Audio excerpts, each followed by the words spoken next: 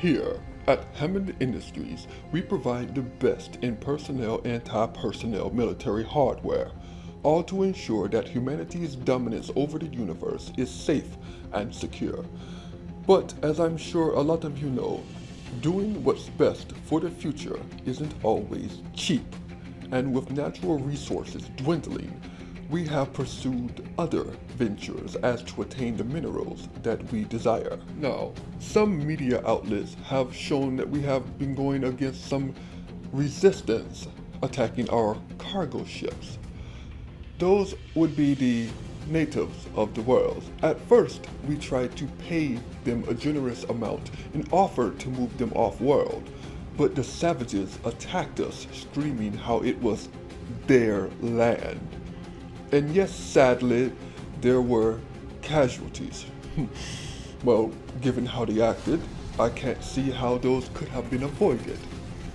Truthfully, there are a few worlds where we have prospects on, and if those savage guerrillas would try to hinder our progress, well, then they will soon learn that the side that typically wins war is the side with the most money!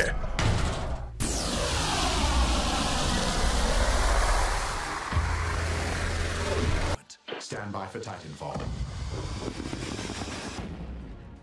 My mother always told me when I was younger, "Reject, you should go out there and try new things. Don't be afraid to experience life." So I, in my infinite wisdom, decided to go out and have sex with a 400-pound female. Now keep in mind that I only weigh around 180 pounds myself.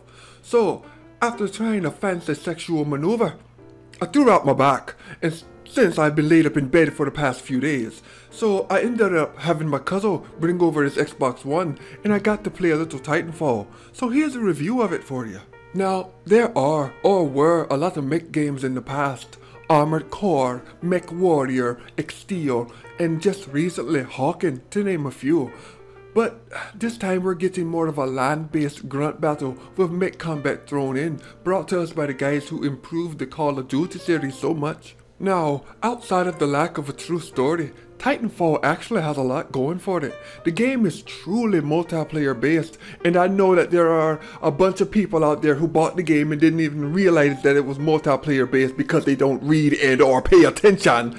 But for all of the reasonably sane people out there, the game is very well balanced. Since the main crust of this game involves competing with others in split-second decision making, the controls of the game reflect it well, and the way you can maneuver your character around the terrain feels very responsive. You see, unlike a lot of other shooters, Titanfall wishes for you to be constantly on the move and forces the game to have a more of a evolving sense of battle. Camping in one spot will not work for long when the Big Daddy Titans appear and your cover means shit when they start launching their triple grenades. But the overpowered Titans are a godsend for keeping the battle from getting stale.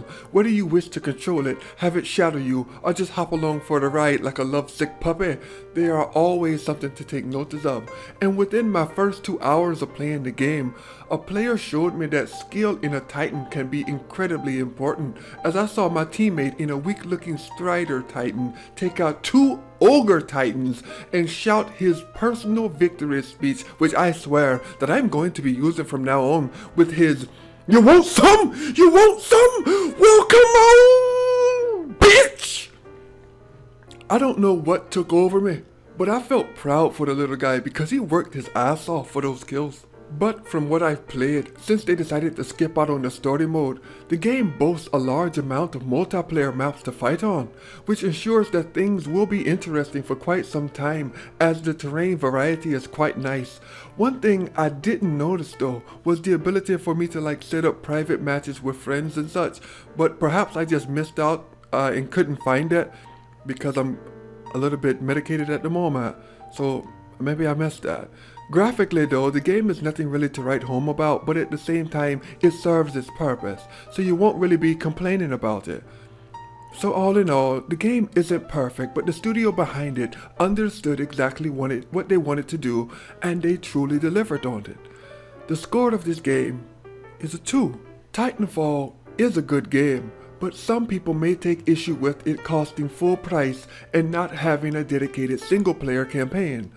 But I explained why I think that this is okay in my previous video, and I know that this review isn't as funny as my others, but I tried to fuck a rhino and I hurt my back. Please excuse me as I take a little nap.